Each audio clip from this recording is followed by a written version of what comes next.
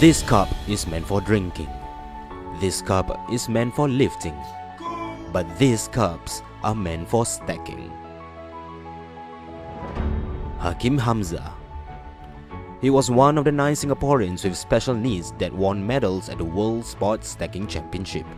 He even won first prize in the Special Stackers L2 bracket, which is meant for special stackers who are slower in speed. With love and support from his mother, Hakim trains for hours and hours, and he has helped improve his motor skills. Being part of a team has also taught him the importance of teamwork, which eventually led the team winning medals in the competition.